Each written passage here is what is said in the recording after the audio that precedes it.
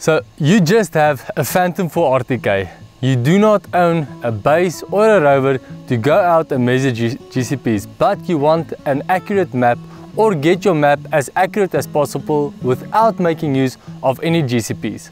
So this method is just for you.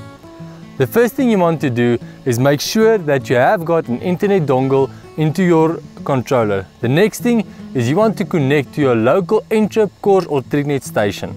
So the first thing we need to do is go to the top right hand side of our screen. Click on the RTK and then scroll down. Underneath our RTK service type, you can select a custom network. Over here, as you can see, it remembered our previous configured settings, but let's go through them together. So I typed in my IP address 196.15.132.2. I clicked on next. Make sure that your port number is correct. In our case, it is 2101. Type in your username as well as your password. When you're done doing that, make sure that you type in your mount point 100% correctly. And when you're done, press the done button.